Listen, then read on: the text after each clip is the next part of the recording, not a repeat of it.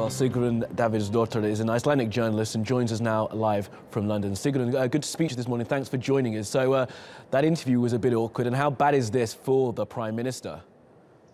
Well, it hasn't played out well for him, but the main thing is that the information about this company came out roughly 2 weeks ago, and he has been unwilling to be entirely clear about the company and the nature of the company and so on. So the anger is not only because he is connected to an offshore company, but it's also sort of his unwillingness to be entirely clear about the whole undertaking. Absolutely. And obviously, it reminds people in Iceland about the financial crash, because obviously these companies are linked to those 3 failed Icelandic banks.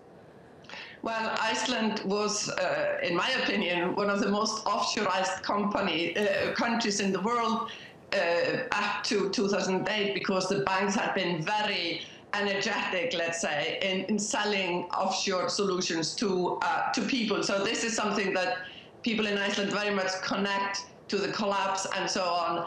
And there is very little patience for that in Iceland at the moment. Absolutely. And we're looking at amazing things now of the thousands who are out on the streets. And obviously Iceland's quite a small country, only 330,000 people who live there anyway. What's likely to happen next for the Prime Minister? Will he survive this?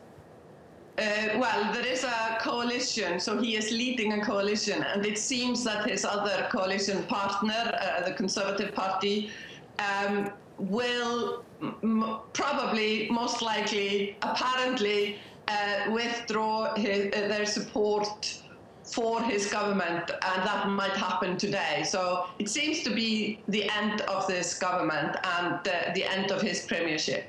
Well, Sigrun Davidsdottir, we thank you for joining us. Thanks for joining us on TRT World.